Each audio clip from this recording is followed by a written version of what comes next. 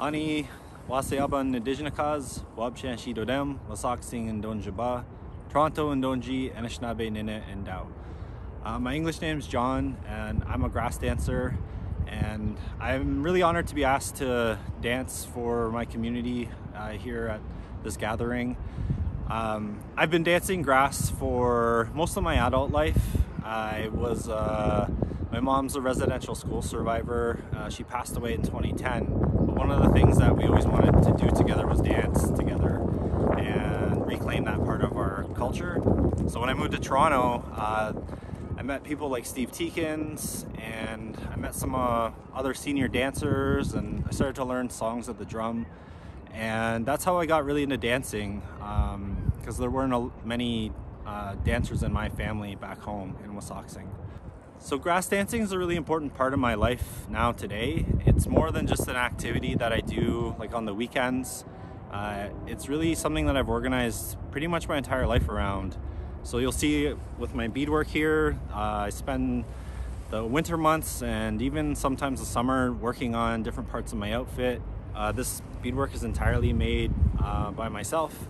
I learned how to do beadwork back home, but I didn't know how to put together regalia pieces till I started to access programming here in the city.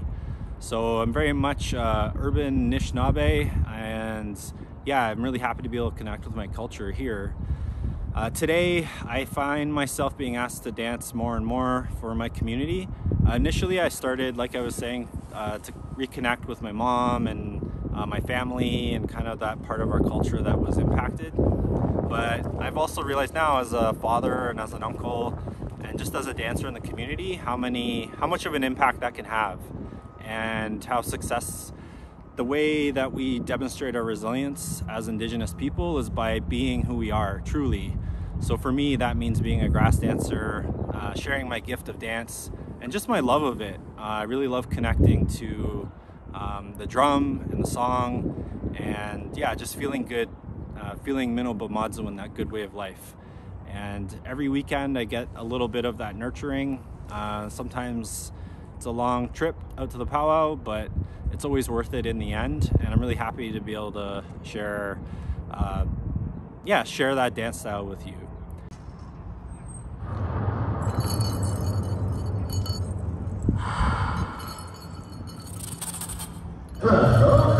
Grass dance song.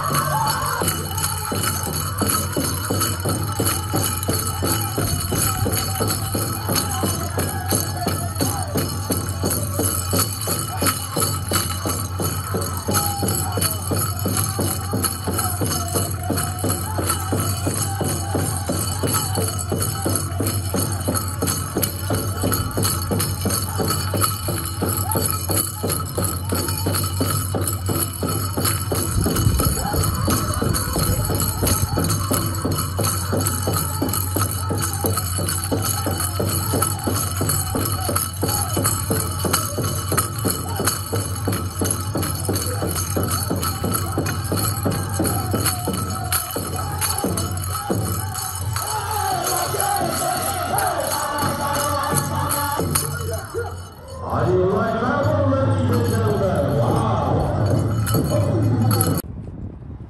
So like I was saying, my dance style is grass, and when I first came to wanting to learn more about that style, I went and offered sama, so tobacco, to another dancer, and yeah, I didn't even know the right question to ask. I was just really interested in starting, and I remember that person holding back their hand and be like, wait, what are you asking me to do?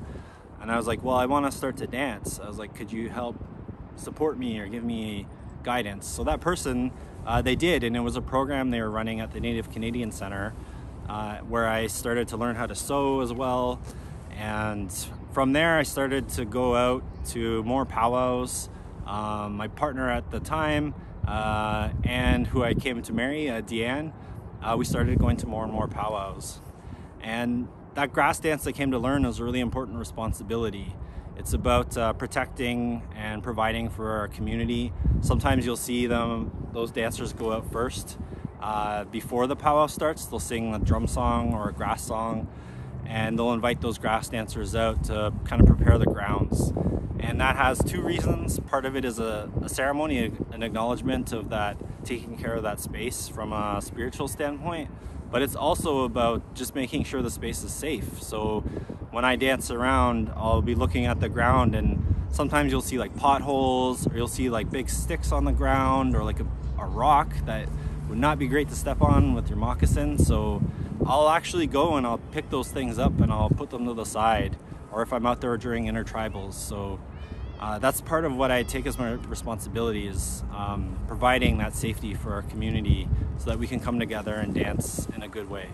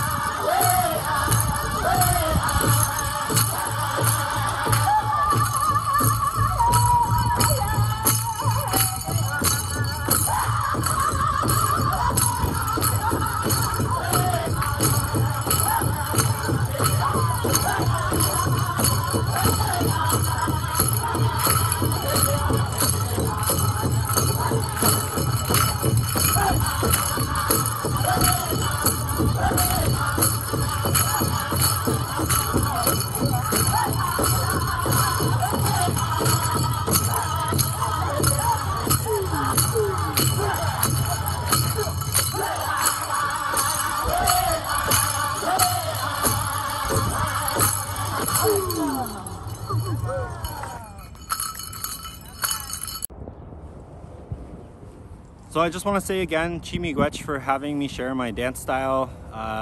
The second song which you saw was double beat, which is probably my favorite style to dance, and it just I always feel really good. Kind of like the slower like momentum that builds in those songs. Yeah, that downbeat always feels really good, and I hope that came across with my dancing. And I just want to say hi miigwech. Ani Bojo Nanokasin Indigenous. My name is Deanne Hupfield and I'm from Temagami First Nation. Yeah, Chi miigwech to Tassc for inviting me and my husband to come and share a dance with you. I have been powwow dancing since I was a very small girl. I remember my mom taking me to my very first powwow in Thunder Bay, Ontario at the Fort William Gardens. And I remember holding my mom's hand walking into the arena, and I could hear the drumming. And when I walked in, I could see people dancing around the drums. And I saw this one woman dancing, and she was spinning. And she was such a beautiful dancer. And I got excited, and I was like, Mom, I want to learn to dance. And my mom, she was like, I can't teach you that. I didn't learn that growing up. So my mom, she said, go follow behind those women and go do what they do. So me being like this tiny child, I just followed them around and copied them. I like would go and dance with just like my socks, my clothes, and I always considered myself a jingle dress dancer, even though I didn't have regalia. So when I grew up, I learned that the reason why my mom couldn't teach me to dance was because my mom grew up in foster care, and it was later to be known as the 60 scoop. And when I grew up more, I learned that all my grandparents and my great-grandparents went to Indian residential school. So my mom, she grew up with lots of trauma from that, and she passed that trauma on to me. When I was a teenage girl, right away when I was 12, I started to struggle with addictions, and I ended up in a young offenders home.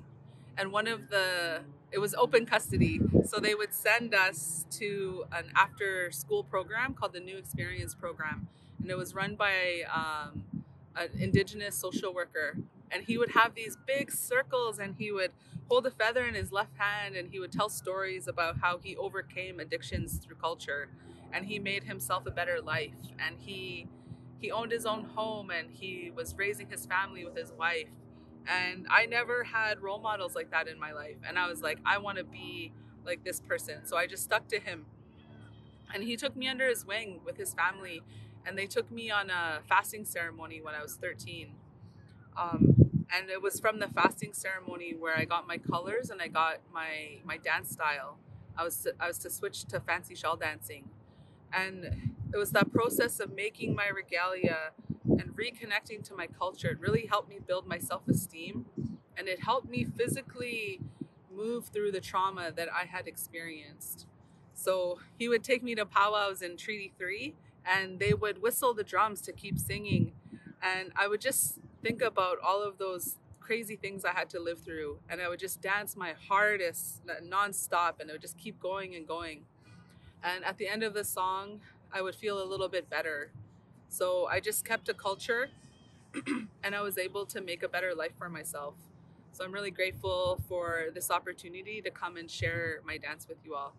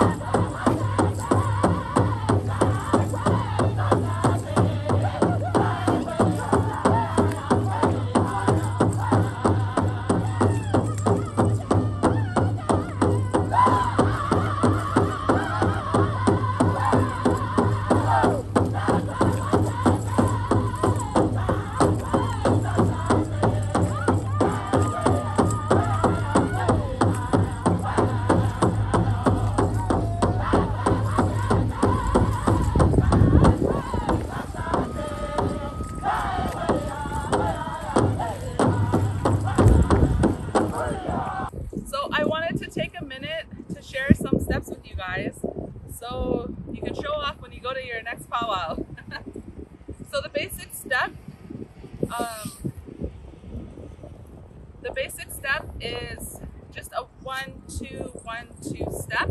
So every time you hear a drum beat, your feet are going to touch the ground. And 1 is a tap, 2 is your body weight. Tap, body weight, tap, body weight. And then this is the easy step that you can do on intertribals. You can go and visit with your friends, go make some new friends. And this is like the easy, low impact way to dance. If you wanted to make that a little harder, you can just like add a hop. So it's kind of like skipping, kind of like hopscotch. And if you wanted to create some of your own footwork,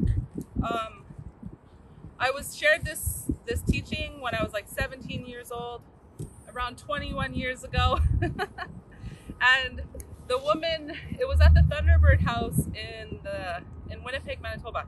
And she said to paint an imaginary box around your feet and to tap the different corners. And you can even go as far as labeling them by numbers. So like 1, 2, 3, 4, 1, 2, 3, 4. And then you can practice different combinations. So let's try 1, 2, 1, 2. So just like over here and over here. And let's try it on the other side. And then to make that harder, you would add a hop.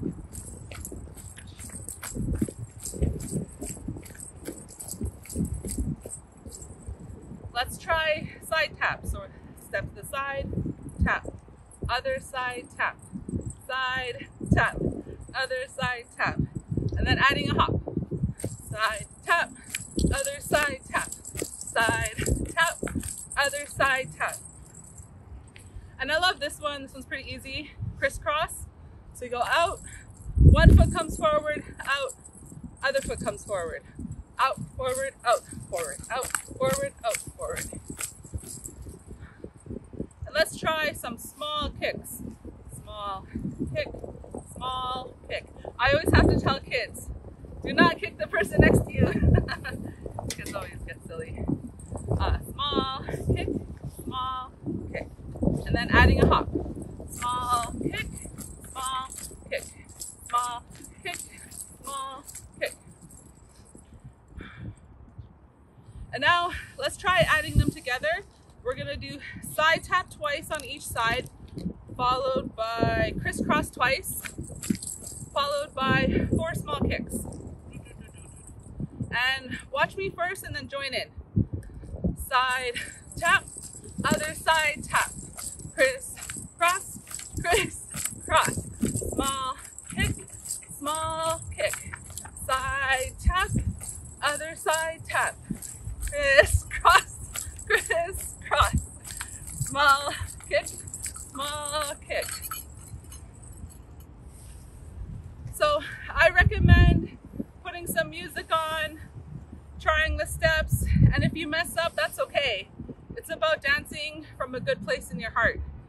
And I was always taught when I was little to always dance for those who can't dance, and to dance with a purpose. Yeah, so miigwech for coming today. Thank you so much. If you are interested in learning more dance steps, I teach powwow dancing on YouTube, and my YouTube channel is How to Powwow Dance. If you just Google that, I have like a couple of videos up on YouTube. And I also teach online regalia making at deannhupfield.com.